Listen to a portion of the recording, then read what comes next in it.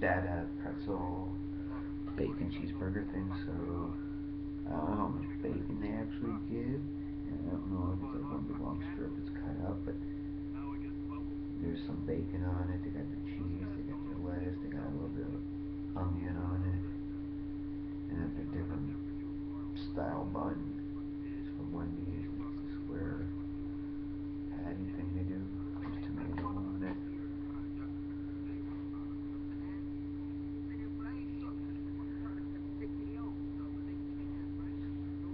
Looks like it's soaking like grease into the bottom of the bun. That's what that. Anyway,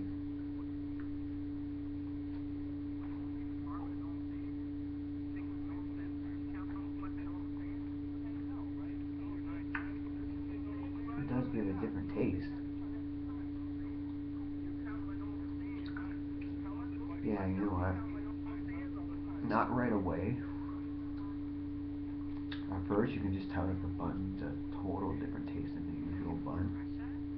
And then all I can think of is, holy freaking moly on the saltiness on the tongue, right? And then that turns into a little bit of a somewhat noticeable pretzel taste.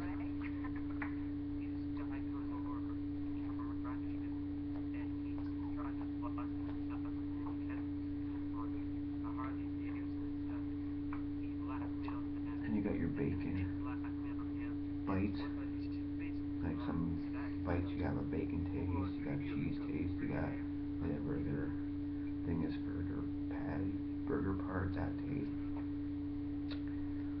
Then you can pick up on a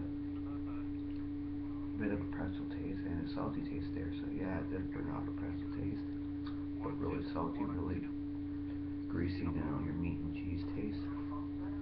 So for what it is, it passes in my opinion.